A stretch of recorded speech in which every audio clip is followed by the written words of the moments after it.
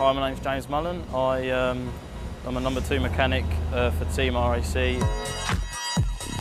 My dad used to race back in the 70s doing drag racing, and motorsport's always been an interest and a family sort of thing. We've all been interested in it, so it sort of seemed that if I can earn money doing it, why not?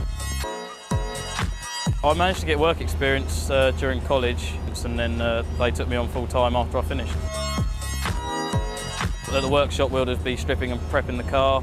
The race meeting is just general running, keeping it up and running, you know, checking levels, adjusting setup, all sorts of things like that.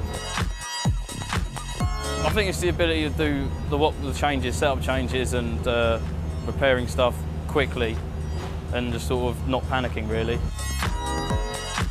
You get quite an adrenaline rush when your car's doing well.